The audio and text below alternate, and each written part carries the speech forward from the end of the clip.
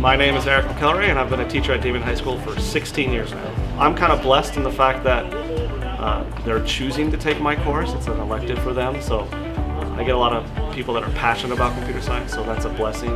But just coming into the class every day, and they got a good energy and they're excited, they participate really well, and they want to learn more about computer science. And a lot of people don't maybe have the chance to learn computer science at a high level. I like to teach in my subject because I open a lot of students' eyes, and they end up switching their majors, and just hearing the stories of them coming back and revisiting and saying, I never would have, been a computer scientist if it wasn't for this course. I never knew about it.